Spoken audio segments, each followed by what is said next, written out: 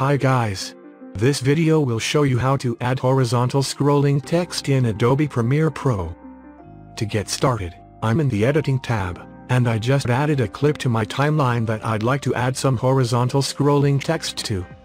Now, let's begin by selecting the text tool. And then click anywhere in the preview, then you can either start typing the text you'd like to scroll. Or if you're like me, you can just paste some in.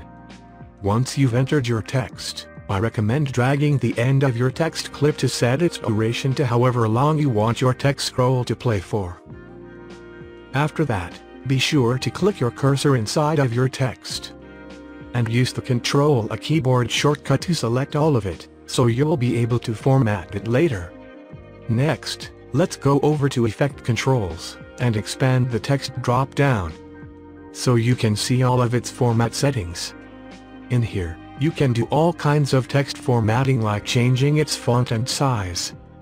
To keep this brief, I'll just increase the size of mine a bit. I'm also going to click this checkbox next to Background, to give it a black background which will make my text more readable. Okay. I'm done formatting my text. So if we go a little further down, you'll see this position setting under Transform.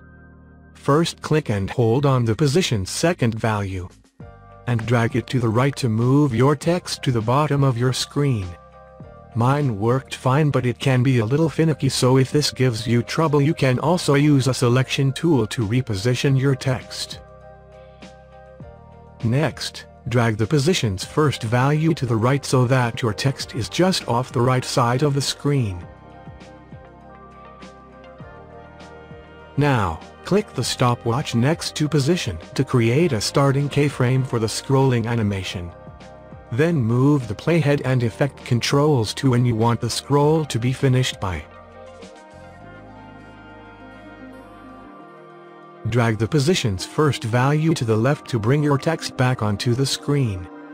And keep dragging it until it's just off the left side of your screen.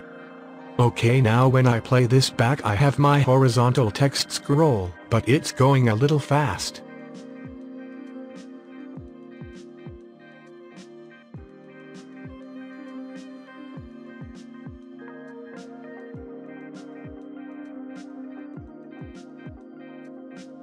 To slow it down, simply move the second keyframe further from the first one. Conversely, you can speed it up by moving the second keyframe closer to the first one. Alright, this time, when I play it back, I have some nice looking horizontal scrolling text. Thanks for watching and see you guys next time.